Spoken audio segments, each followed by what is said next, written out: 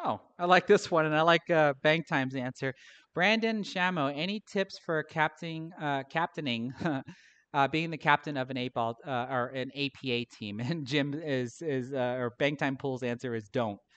So here's what I've learned on being a captain for the last 3 years. Because when I first played APA, I never wanted to be a captain.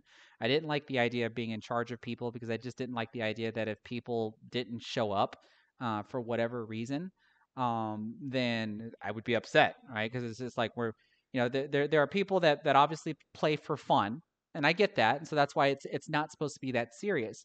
But to me, there's a fine line between playing for fun and then being on a team, right? Because if you're being on a team, that means you're relying on one another to be there when you're needed, and that's regardless of whether or not you have a 5 player roster, a 6 player roster, seven, or an eight, because you can have up to 8 members on a roster. So usually when some people can't show up, you pull in somebody else to replace that person. So, what I've been able to learn, especially since, because of technology, right? We have cell phones now and Facebook, text messaging, instant messaging, and all that other kind of stuff. My team members are very well aware that let them know who is going to play a week in advance, like pretty much like right when the schedule is out. And based on who the opponents are, knowing who the opponents are, I determine what their best roster could be. Like if they're going to throw their absolute best roster, these are the players that it's going to be. And then based on that, I choose what my roster is going to be, which could be a mixture of things. Typically, it's going to be like 1 or 2 high players, 1 medium player, and then 2 low players. And my roster that I have is designed to where people can be shuffled around. Like I'm the highest player on my team, so I'm usually always a staple to play. But sometimes we've actually had opponents where in 8 ball, they don't have a 6 or a 7. So that means the lowest or the highest player that I could potentially play is a 5, which I've done from time to time. But I also have 5s on my team. So when we come up against teams that are like that, that's actually a night that I can have off and then be able to rotate other players in. So these players know, my team members know a week in advance who's supposed to play, or a few days in advance. And so that way, if they know they cannot play, right, then they would obviously hopefully let us know 2 or 3 days in advance that they can't play, because then that immediately allows us to replace the player with somebody else. Now, every once in a while, sometimes there's always a last minute cancellation, right? Not everything can always go according to plan. Sometimes I've had players had to cancel at last minutes due to work, due to emergencies, whatever, right? That's all well and good. That happens from time to time. So you have to account for that. You have to be respectful of that. But it's definitely something different when you schedule people to play and they don't show up and they don't notify why they don't show up. But I don't usually have that happen on any of my teams. So if you're going to captain a team, you obviously want to have a team of people that are going to be reliable. And by reliable, I do not mean by they're always going to show up when you want them to be. Reliable also includes if they're unable to show up, they will let you know well in advance. So that way you can substitute them with somebody else, right? Because not everybody's going to want to play every single solitary week.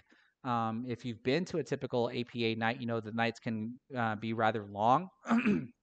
Sometimes I'm usually at the pool hall until like 11, sometimes midnight, and I think the longest I've been there is 1 a.m. In an APA match, right? So what I also try to do when it comes to rotating members is the order in which everybody's going to play, because we do typically try to match skill level for skill level. And sometimes people are like, hey, if it's possible, can I play first so that way I can leave?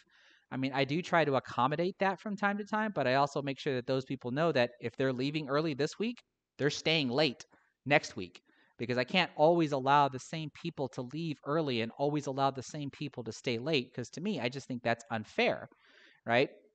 Because if I have team members that are not willing to look at me as a teammate like I look at them as a teammate, then that to me that almost creates a conflict, because people will want to look at me and say, well, you're the captain, you're supposed to stay late and do all this and do that, and I'm like, I'll give you that, but like, don't you think I deserve a night off as well? Or is it just y'all that deserve a night off? So I want to make sure that even my team members look at me as a team member and not just as a leader, because I typically try to also train my team members to become leaders. We started off with one team. Now we have two teams. We have one 8-ball team and we have one 9-ball team.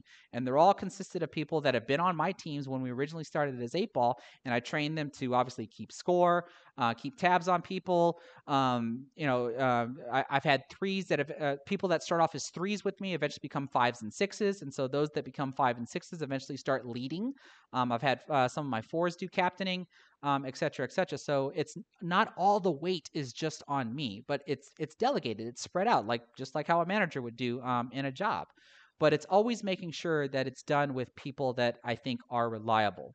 And whenever an issue does come up with reliableness, it's addressed immediately. And obviously try to address it in a friendly manner. It's not like you want to be aggressive towards the person, like, hey, what's the deal? Why aren't you able to show up on a regular basis like everybody else? You want to try to be understanding of people's scenarios and what they have to deal with and stuff, and figure out how you can accommodate one another, but always making sure that you're doing this nice rotation of things where, like, you have a nice rotation of people playing throughout the session. You have a nice rotation of those that get to play early and leave versus those that get to play and stay late. So that way it's as even, as balanced as possible. And everybody should be fair with that. And basically, if you find that you have someone that's just not cool with that, then chances are you wouldn't want them to be on your team. Like, it would be a waste of time, because that, to me, like, that's the best way to have fun with all of this, where everybody is doing practically the same exact thing throughout the entire session, and not one thing is being favored to one player over another. Because, like I said, it's a team. And the moment you start focusing on one individual player because of whatever scenario that they happen to be in, it doesn't become a team anymore. It becomes about that one person. And I just don't think that's something that you're going to want to try to handle. And that's with being able, trying to be as accommodating as possible, right? But there's only so much. Like, you have to accommodate one person and then forget that there are three other people on the team that you also have to try to accommodate. So one shouldn't have precedence over the other. And then there's yourself, even as the captain.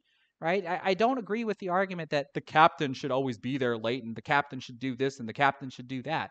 I just don't agree with that. The captain is part of the team and should have the same privileges that he or she is trying to grant their team members, because then that creates the cohesive team that you want to have, to play, to have fun, make it to cities, make it to the world championships, etc., etc. Nice long-winded answer, but I hope that answers your question.